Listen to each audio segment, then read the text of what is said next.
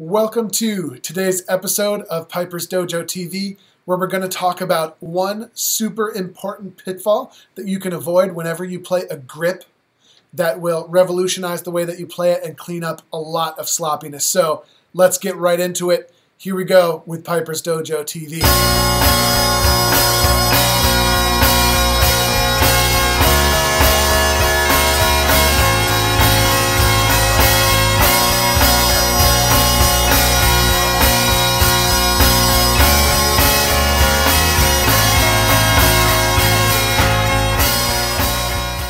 Okay, in a very quick mini lesson today, I want to talk about what rolling crossing noises are and how they're really probably the #1 killer of a clean grip when it comes to bagpiping. So, a rolling crossing noise. There's actually 3 different types of crossing noises, and this one is a crossing noise where our fingers either lift or drop sequentially rather than at the exact same time.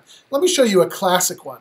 Classic one would be from low G up to B. By the way, this practice chanter is my very first practice chanter that I got on my 7th birthday, and I wasn't very interested in piping at that point, but exactly a year later on my next birthday, I started to get really into it, and so this is actually an artifact from my past that has a lot of meaning to me, but there you go, classic me getting off topic.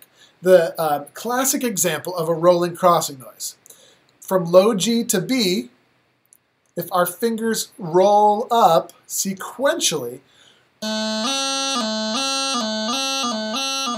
we get a sloppy note change, where what we really want is this, where our 2 fingers lift at the exact same time so that we have a nice clean sound. That is a rolling crossing noise. Now, at the beginning and end of every grip that we play in bagpipe music, there's a low G there.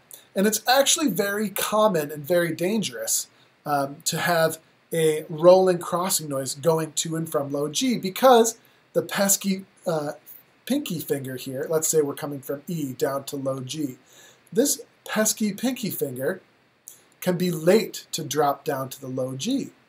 So rather than getting a clean sound like this,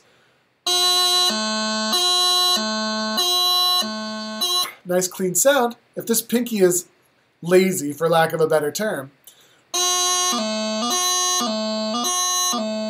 we get that rolling crossing noise sound. Now, listen to the effect that that rolling crossing sound has on a typical grip.